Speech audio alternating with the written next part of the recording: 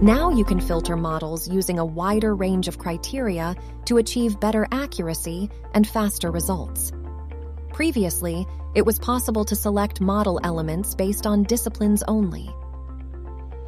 Now you can select elements from 4 categories: components, containers, IFC entities, and recent.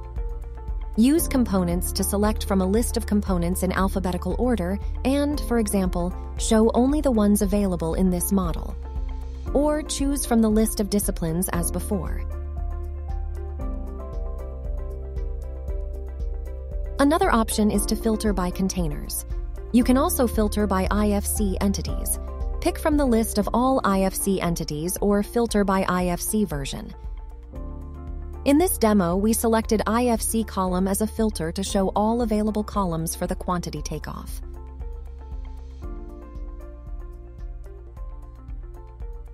Another important addition to the filtering is the new copy-paste function that allows users to simply copy selected components from one filter to another.